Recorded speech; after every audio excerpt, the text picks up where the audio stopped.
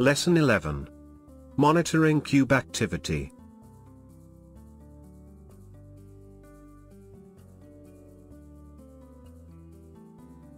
Generally, you will find few performance problems with small databases. As you work with large databases, you can address many potential performance problems by applying one or more strategies designed specifically for coping with large cubes. Partitioning a cube is only a first step.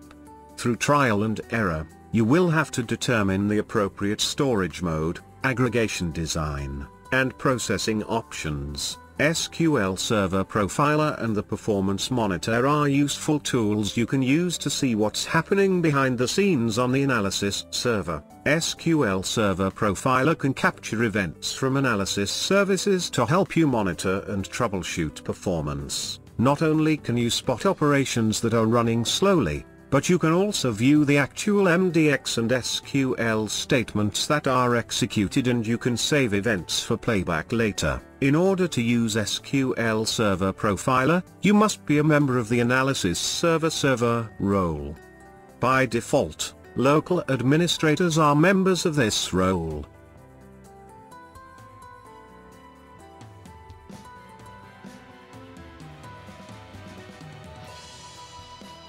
Part 1. Using SQL Server Profiler to monitor queries.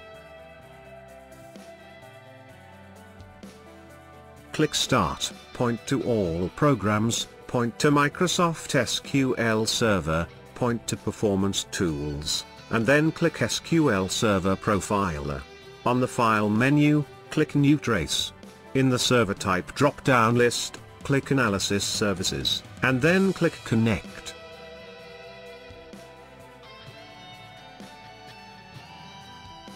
Type as trace in the trace name box, and then click Run.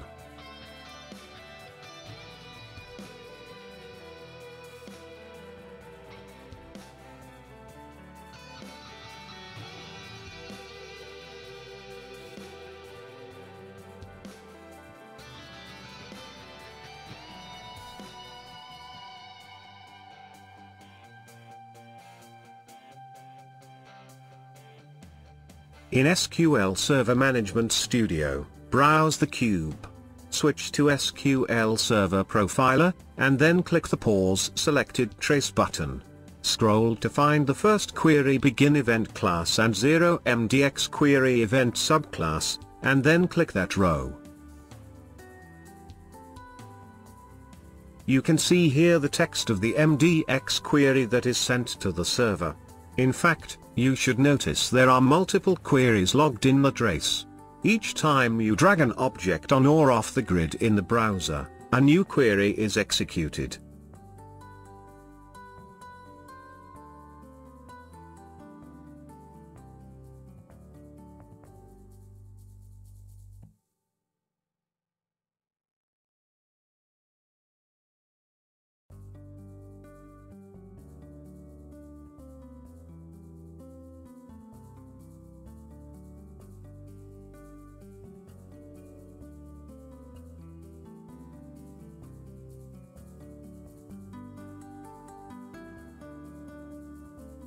Part 2. Using the Performance Monitor.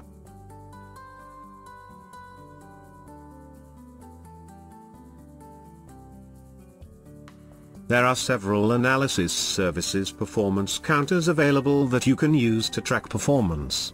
These performance tools are organized by object, such as SSAS 2005:cache, which represent server resources. You can monitor the current value of counters interactively through the Windows Performance tool, or you can create performance logs that capture statistics over a period of time.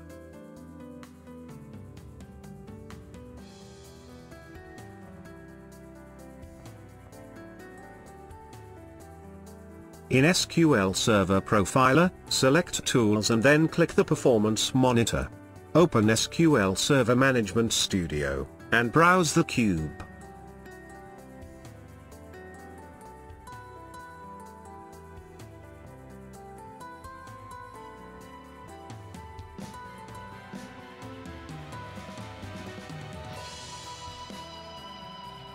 Switch to the performance window. You can see the CPU usage, green line, and hard disk usage, blue line. You can view the data, and check the chart changes.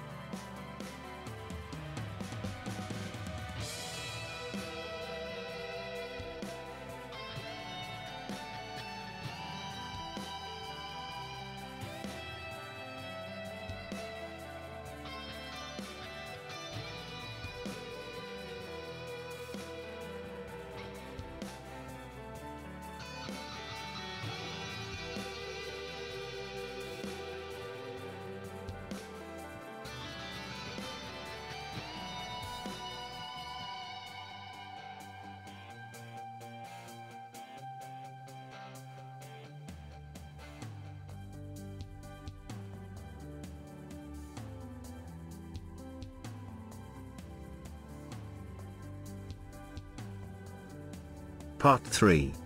Monitoring a performance counter.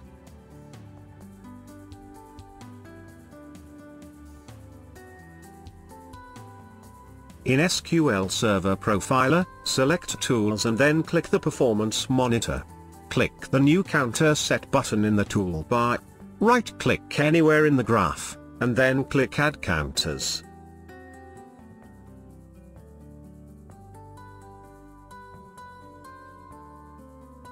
Click Use Local Computer Counters, and then, in the Performance Object drop-down list, select MSAS 2008, Cache. In the Select Counters from list, select Direct Hit Ratio, and then click Add. Click Close.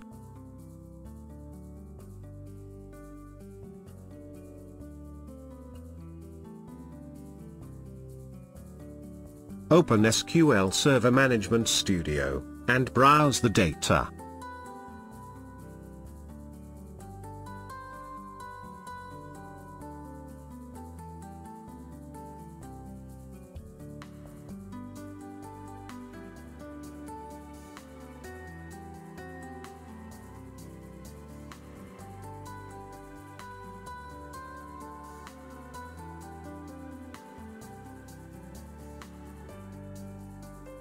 Switch to the performance window. If you have recently browsed this cube, then some data is in memory and raises the value of the ratio. Otherwise, you may see a lower ratio in your graph. Do you want to learn new skills in the fastest and most effective way? Visit learnwithvideotutorials.com.